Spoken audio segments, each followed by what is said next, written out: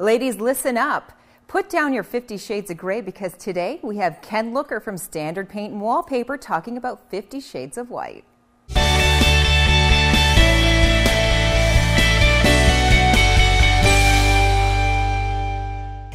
Ken, when we talk about the color white, what's a common mistake that we're doing? Am I just coming in here and saying I need a can of white paint? I'm assuming there's just one color of white. Well, the problem actually exists with whites. When you come in and say white, you're looking at probably 1,000 different colors.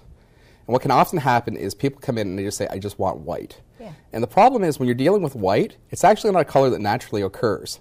A designer once said, give me an example outside of snow where white occurs in nature.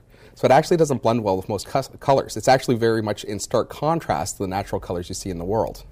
Oh, so we have different shades. Like you're saying, there's different shades of white, but how do I know which white that I need for the other shades in my room, the other colors? What you're going to want to do is use something that's going to be complementary to the colors you already have in the room and something that's going to match up with the feel you're trying to create in the room.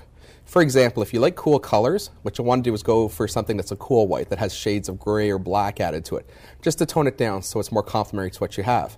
If you like warmer colors, say for instance things like Santa Fe colors or warmer rust colors, what you want to do is use something that's a warmer color so you can match up your trim and your ceilings to make it a warmer color. Another example that occurs is someone will go out and say, I'm doing my kitchen or I'm doing my bathroom and I just want white.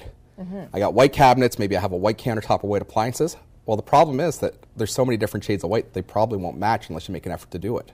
Oh, and I guess if it's already white, I mean, throughout the environment in that room, it could have changed the color a little bit, right? So you, like you said, you can't match it up. What you need to do is be able to match up, say, the appliance or the countertop or the cabinets, whatever it is the white you're doing, you have to make an effort to match it. Okay. Because what you call white and what the manufacturer of the cabinets calls white and what the manufacturer of the paint color calls white aren't necessarily the same thing. So when you do that, you have to actually take the time to get some samples, get some chips out there, and be able to match up the whites that are in your room. Okay, now we talked about trim and matching the trim to complement our other color on the wall. But what are some other ideas besides white? What I absolutely love right now is the trend with a lot of people going to hardwood flooring is people are doing dark, rich brown tones that are complementary to the hardwood. My view on it is hardwood is a major underlay both in time, money, and installation.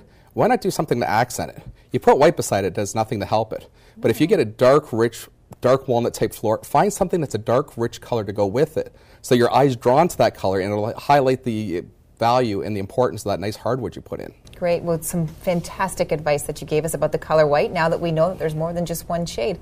Where can somebody go to come and get more information if they would like to discuss this further? They can visit us online at standardpaint.ca. They can follow us on Facebook or Twitter, or they can visit us in store at 2279 Fairview Street in Burlington. Thank you very much, Ken. Thanks, Tracy Lynn.